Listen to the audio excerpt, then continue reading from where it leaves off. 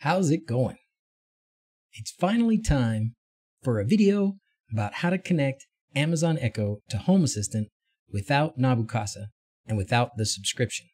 If you're looking for an easy way to connect Amazon Echo to Home Assistant, this ain't it.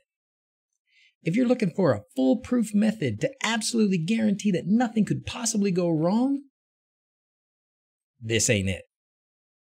If you're ready to run the gauntlet of Amazon developer tools and walk the razor's edge where one small misstep could send your whole project spiraling into oblivion, then you're in the right place. If I didn't scare you off yet, let's check it out.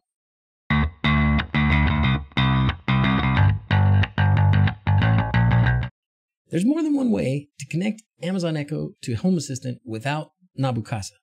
The one I'm going to show you is called Haaska. Home Assistant Alexa Skill Adapter, version 3. The geniuses behind this project are Mike Fez and Mike Grant.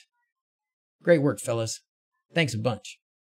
They put together the actual code that we're going to use, but more importantly, they put together some great instructions on how to get it done. What I'm going to do is just walk you through the instructions. I followed them step by step, and I was honestly surprised when it worked. That's enough yapping. Let's get started. Alrighty. Step 1 is to make sure that your Home Assistant computer will not change its IP address. So go into your router and reserve the IP address for whatever machine is running Home Assistant for you. Next, we're going to need to do some port forwarding because we're going to need to access Home Assistant from outside your home network. You need to forward the external port 443 to the IP address of the computer running Home Assistant and the internal port 8123 and protocol TCP.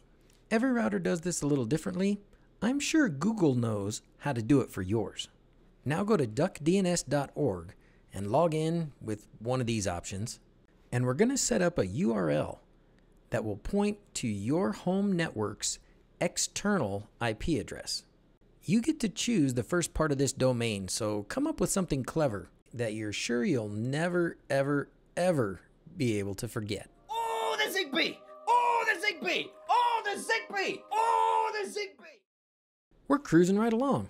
This isn't so bad, right? Now we're going to go back to Home Assistant, go to the add-on store, search for duckdns, and install the duckdns add-on. The documentation tab has some instructions, and it shows you what you need to do for the configuration of the add-on. We're going to use Let's Encrypt, so accept terms needs to be true, and then we paste in the token and put in the duckdns domain that we just set up. Make sure we save it, and then we'll be ready to start the add-on. You can check the log tab to see if there were any errors. I can't imagine that there would be. It's just good practice. Now we need to add a few lines to our Home Assistant configuration. We need to start an HTTP section, define the base URL, which is the duckdns URL we set up, and we need to tell it where to find the SSL certificate and the SSL key. I'll put these lines of text in the description so you can copy and paste. Just remember to change the base URL to your duckdns domain. Once you've done that, save it and restart Home Assistant. You can now go to a browser and type in your duckdns URL. Because we're using encryption, make sure you use HTTPS. Congratulations! You now have access to Home Assistant from outside your home network, and it's encrypted. Now we can go to Haaska on GitHub and open the Wiki tab. If we click the Before You Begin page, you can see we've completed pretty much everything there already. For the Amazon developer page, you use your normal Amazon sign-in. But Amazon Web Services is different, and you will need to start a new account if you don't already have one. The next step is to go to the Downloading and Preparing for Haaska page. First step here is to just download the Haaska zip file. Put it anywhere you want. Just make sure you can find it easily later, because we are going to need it. Step 2 on this page is to make sure you have these 3 lines in your Home Assistant configuration. If you've been playing around with Home Assistant for a while, you probably already have the API line. After you make those changes, save it and restart Home Assistant. Step 3 on this page is to make a long-lived access token. To do that, go to your profile page, which is the little letter in the bottom left corner. scroll down to the bottom where it says long-lived access tokens, click Create Token, give it a name, and then it will give you the token. Copy it and save it someplace because we're going to need to paste it in somewhere important later on. You're going to end up with 5 or 6 lines like that you'll need to save, so you might as well keep another text document open for copying and pasting. Now we go to the setup page. I hope you haven't had too much trouble getting to this point, because from here on is where it really starts to get difficult. First, we go to the Amazon Developer Console and log in with your Amazon account information. It's important that this is the same account that you've used to register all your Amazon Echo devices. Create a new security profile, give it a name, a description, and a URL. I don't think it matters too much what you actually put in there. You just have to have something there. Save that, and on the next page, scroll over to the right and click on the little gear, and then click Web Settings. This is going to give you a client ID and a client secret that you're going to need to save for later. So open your text document back up and paste both of those things in there for safekeeping. Now we're going to go back to developer.amazon.com, open up the left panel, and click Developer Console. Right there at the top, choose Haaska Skills Kit, and then Create Skill. We're going to name this skill. Haaska is a good name. Choose your language, and then select the Smart Home tile. Scroll back up and finalize by clicking Create Skill. On the next page that comes up, you'll get a skill ID number. You're going to want to save that as well. Go back to your document, copy and paste. The next bushel of steps has to be done in the Amazon Web Services page. You probably don't already have an AWS account, so create a new one. They do want a credit card number, just in case you go over like 1 million service calls a month. Now under Security, Identity, and Compliance, click I am. When the next page pops up, on the left-hand side, click Roles, and then Create Role. That's not like a jelly roll. On this page, make sure AWS Services is selected, click Lambda, and then Next Permission. On this page, you type Basic in the search box, and then click AWS Lambda Basic Execution Role, also not a jelly roll.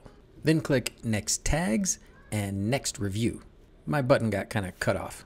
I ran out of screen. For the role name, put in Lambda Basic Execution. You can just copy and paste, and then click Create Role. Then go back to the main page by clicking the AWS icon in the upper left. This next step was an unexpected pitfall for me. You have to select the correct region. It may pre-select a region for you, but it might not be the right one. I had to change mine to match the table in the wiki instructions. Now we're going to start editing the Lambda function, which is the actual code for our custom skill. So under Compute, click on Lambda, and then on the next page, click Create Function. On the next page, make sure Author from Scratch is selected, then give your function a name. Haaska is a good one. Under Runtime, select Python 3.6, open up this menu, and select Use an Existing Role. Click on the search box, and you should get Lambda Basic Execution, which is the role you created earlier. And top it off with another click of the old Create Function button. Now click Add Trigger, then search for Haaska Smart Home. If you don't see it, it's probably because your region is incorrect. This was how I figured out that the region it pre-selected for me was wrong. I had to keep changing the region and going back to this step until finally the Haaska Smart Home option showed up. Now for the application ID, we're going to copy the skill ID from the developer console or from your notepad wherever you saved it earlier. Make sure Enable Trigger is enabled, and then click Add.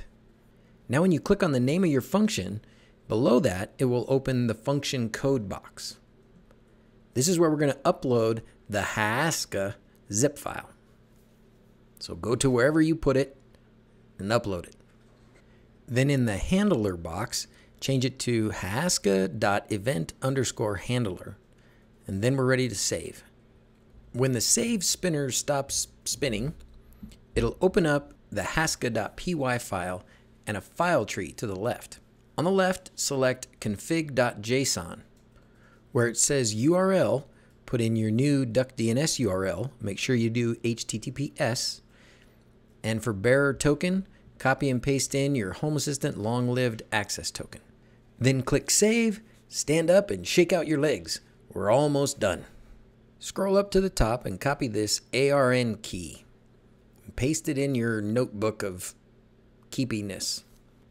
Now we're going to go back to the Haaska developer console and paste that ARN into the default endpoint box. Scroll down a little and select the correct box for your region. Then paste that same ARN from the default endpoint into the region box. Scroll up, click Save. Now open the Account Linking tab on the left and then copy in the fields from the chart in the instructions. Authorization URI, access token URI, and then the client ID and the client secret that we stored back in our super top secret notebook at the very beginning. Leave the authentication scheme as HTTP, and then under Scope, put in Profile.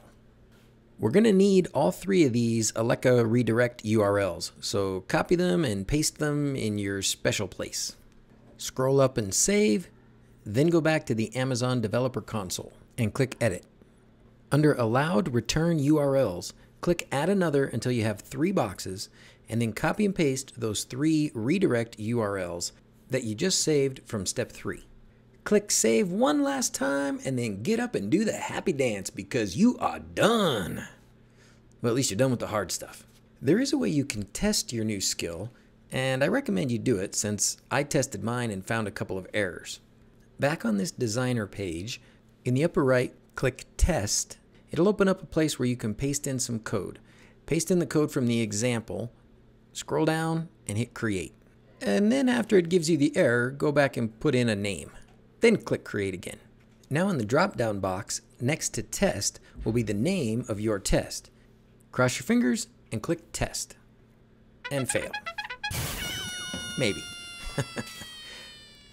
This error I got because I hadn't restarted Home Assistant after adding the Haaska and Smart Home lines to my configuration.yaml file.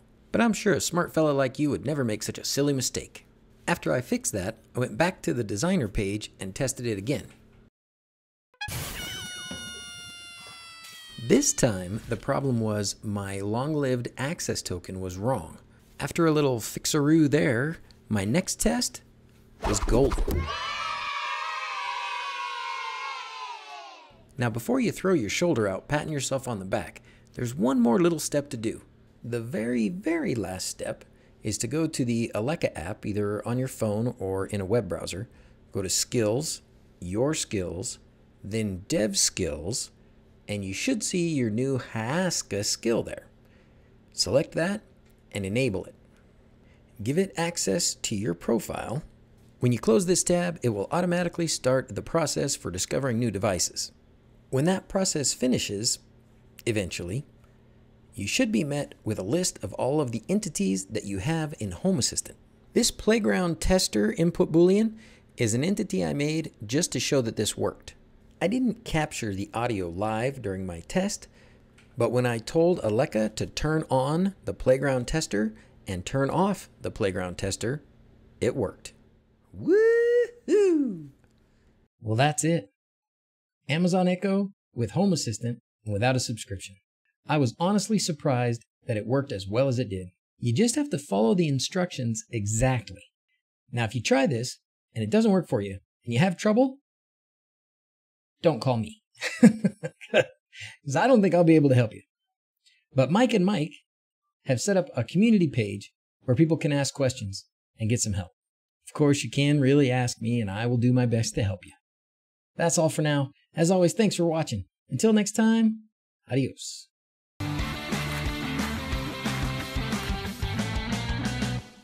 The one that I'm going to show you is called hacks. Hasks. Haaska. Haaska. Haaska. Haaska. Haaska.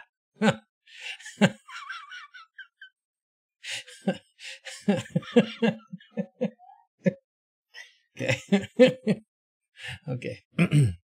If you need help or want to chat with me or others who also enjoy projects like this, you can find us on Facebook and Discord. If you like what I'm doing and you want to support me, you can use my special product links in the video description, or head over to Patreon, or just like and share my videos. That's easy. If you like this video and you want to see more like it, this box will take you to a playlist of some of my favorites. In addition to videos like this, I also do live streams every Sunday. This box will take you to a recording of the latest live stream. That's all for now. Adios.